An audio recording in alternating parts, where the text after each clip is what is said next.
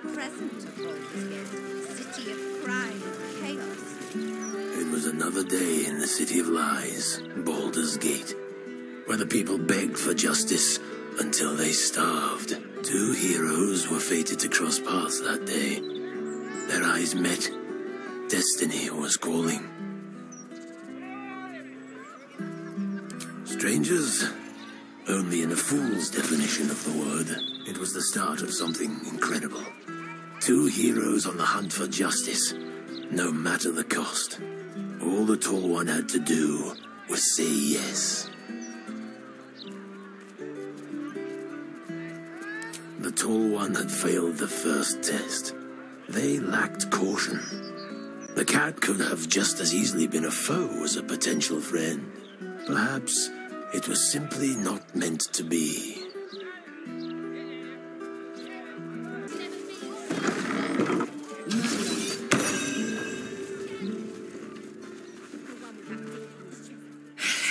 Get what you can while the getting's good.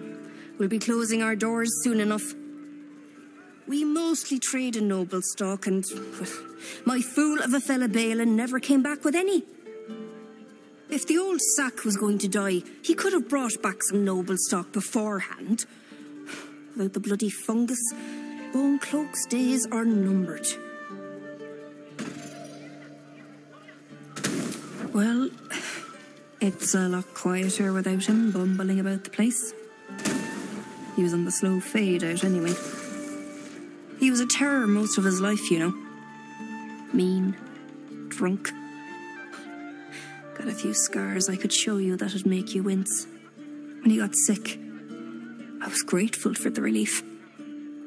But so angry, too. We both of us deserved better than life gave us. Now he's off in the City of Judgment, probably wasting away unclaimed. The old heathen. And I'm here. Hello.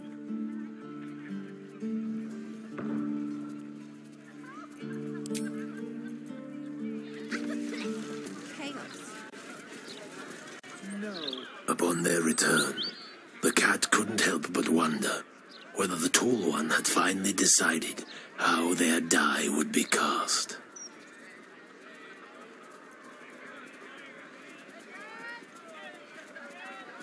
The Tall One volunteered another, the apothecary, a principled dwarf, a scritcher of heads, and a giver of scraps. Perhaps this was where the journey was meant to start, after all. Brilliant future of Baldurs Gate, city of steel and justice. Does he say anything about the horrible present? Stick the right here.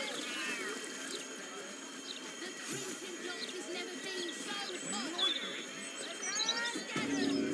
Would you like to live here with me?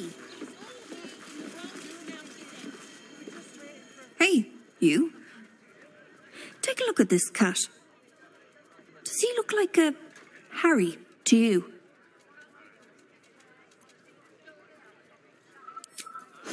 Please. It's a cat, not a clown. But he's no Harry either, is he? I think I'll call him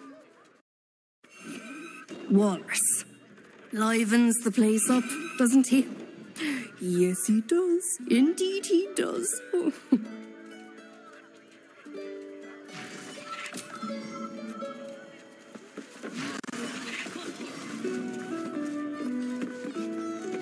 The cat beheld the one who delivered him from the streets while taking on the heavy burden of justice alone. He purred.